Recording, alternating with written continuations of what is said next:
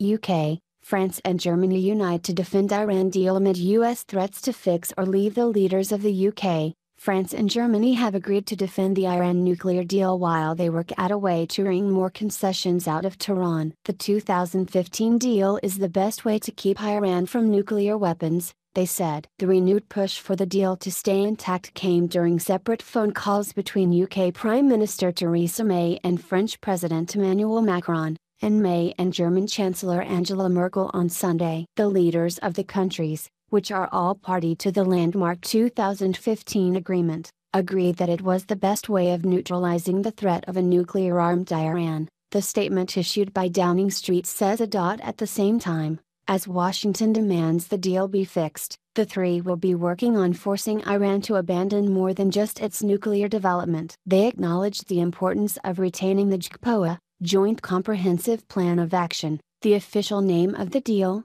They committed to continue working closely together and with the US on how to tackle the range of challenges that Iran poses, the statement said.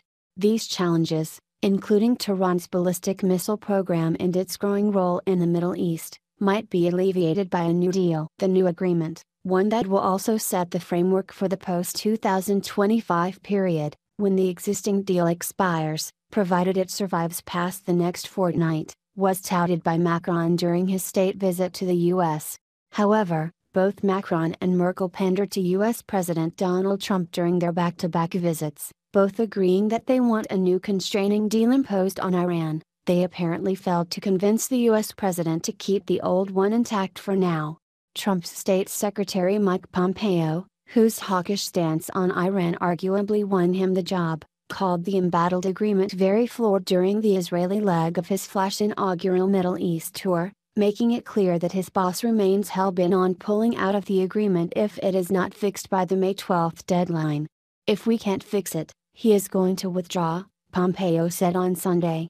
On Saturday, during his stop in Saudi Arabia, Pompeo called for more sanctions against Iran to target entities and individuals linked to its missile program, saying that the issue has already been taken up with the U.S. allies in Europe. But when Macron actually took the time to speak to the other side of the deal, Iran's President Hassan Rouhani told him the JCPOA, which caps its nuclear enrichment capability in exchange for economic sanctions relief, is non-negotiable. Iran will not accept any restrictions beyond its commitments, Rouhani said, according to his press service. Tehran earlier indicated that it would pull out of the deal as soon as the U.S. reintroduces sanctions, which will happen if Trump doesn't sign the waiver on May 12.